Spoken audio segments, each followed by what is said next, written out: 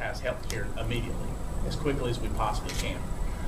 I mean, not to get political, and I know there's Democrats and Republicans alike in here, but I mean, the Bush administration did that in Iraq, didn't they? As a matter of fact, they have universal health care in Iraq that our federal dollars pay for under the Bush administration. Now think about that. So if they get sick, they go and they get free health care.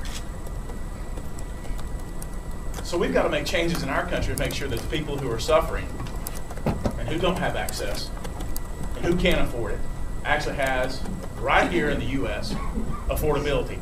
That we don't look at the long-term impact that we bankrupt our country by year 2030.